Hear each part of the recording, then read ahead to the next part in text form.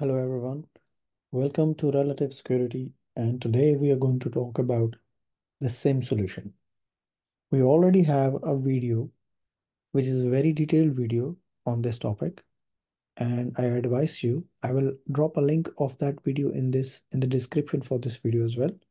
But this is a very short summary if someone doesn't have a time or they want to quickly go through what is SIEM all about. This is a very short video um, to discuss what is SIEM.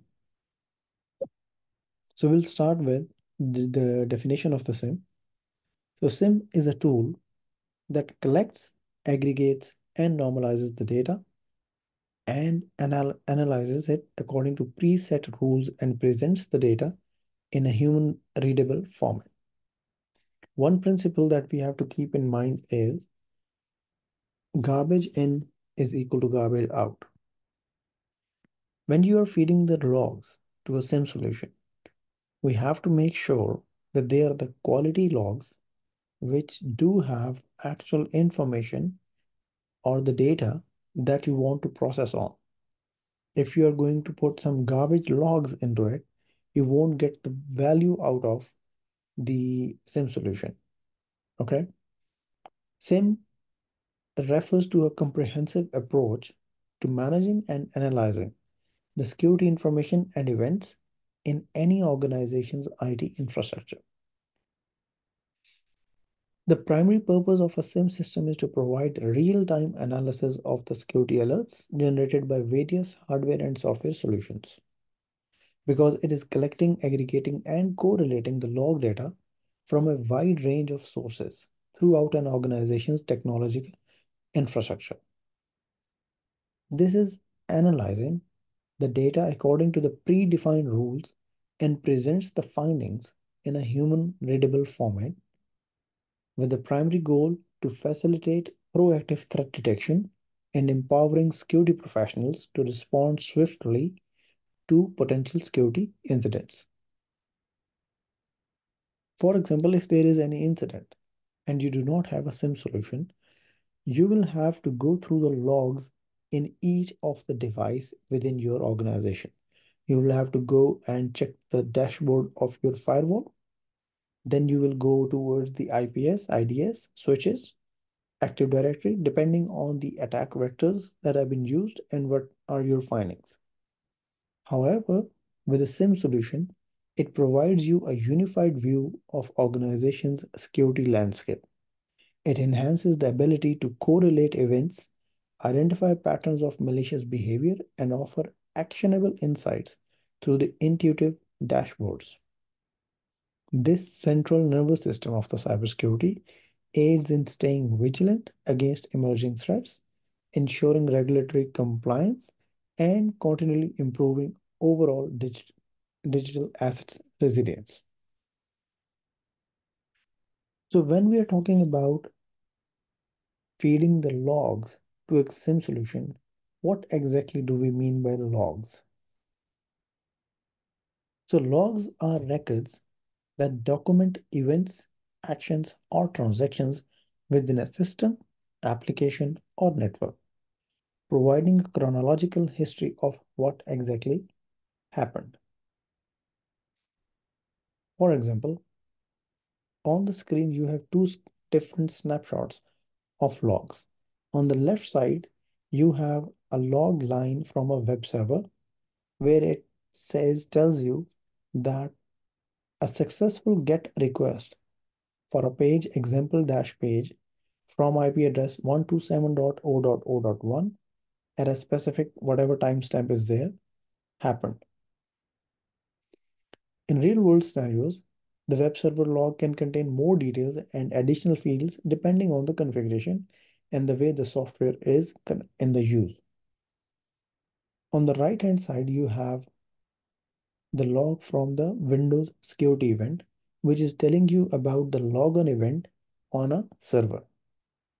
The account name is John Doe, the workstation is 123, and rest of the detail as well, who logged in. So one question that is oftenly asked is that why exactly The products have the logs in them. I mean, we do understand that we are using those logs because SIEM is a solution that is working on those logs.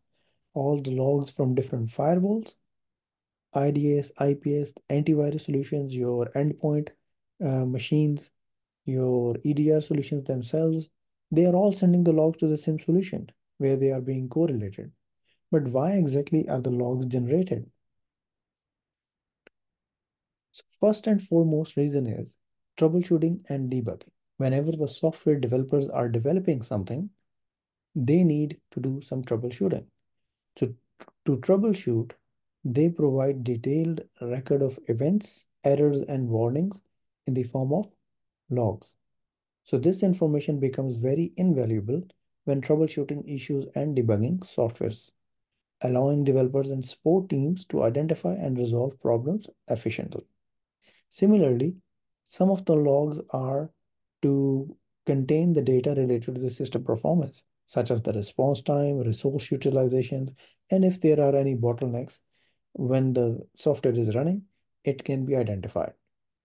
Security and auditing, forensic analysis, and compliance and regulations are some of other reasons why logs are being generating. For example, security and auditing, these logs capture information about security related events such as login attempts, changes to any permissions, or any other security breaches.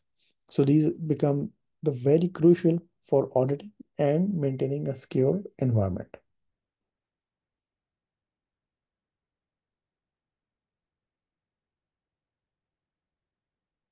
So the next we are going to discuss about the detection strategies. In the definition, we use the word preset defined rules, which are actually the detection strategies. So imagine in a SIM solution where you have collected all the logs from different devices. Now they are sitting there. Either you can use that SIM solution as a log management solution to store the logs for a longer time, or you can use those logs before storing them in in any other storage solution. First example, what we will discuss about the use cases that you can develop on those logs is brute force attack detection, which will actually monitor the authentication logs for a high volume of failed login attempts within a very short time frame. For example, just now in the second slide, we saw a security log of successful login event.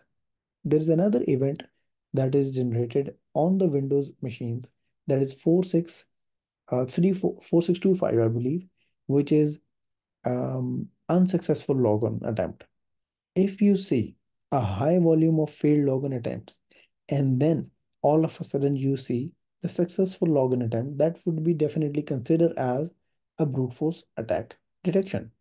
So this kind of use case will be within your SIM solution to evaluate those logs and see if the failed login attempts increase, failed login attempts are going beyond a certain threshold that you have defined. If they are, and then it is seen if there is any successful attempt, the rule or the use case will trigger on the dashboard of your SIM solution.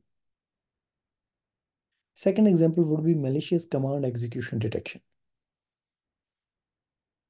This use case will analyze system logs for unusual command line activities, especially those indicative of command detection, injection, or exploitation attempts. For example, malicious actors often attempt to execute unauthorized commands on compromised systems. So we have to monitor logs for commands that deviate from typical usage patterns, including known malicious commands or exploit vulnerabilities. So if we create such rules to detect and alert on any suspicious command line activities, it will help us to identify potential attempts to compromise the system. I hope this clarifies the main purpose of the SIM solution or whatever the SIM is. But before ending the video, we'll just quickly go through the summary of it. So there are logs being generated on each device within your environment. The environment where you're working or of your organization, it can be big, it It can be small depending on the sector that you're in and depending on the size of your own organization. All those different IT devices, digital assets, will be sending the logs to your SIM solution. What exactly are you going to capture from those logs or what from those devices depends um, on your strategic goal why you are deploying SIM solution within your own premises. Once those logs are inside the SIM solution, the detection rules will be run on those logs and they will generate alerts and alarms, which will be investigated by your SOC L1 analysts. The next step would be to create dashboards, which will be presented to your higher management, or they are also helpful for the L1 analyst. And then you can create reports weekly, monthly, bi-weekly, whatever suits your organizational needs based on the logs that you have collected or based on the alerts that are being triggered from your SIM solution.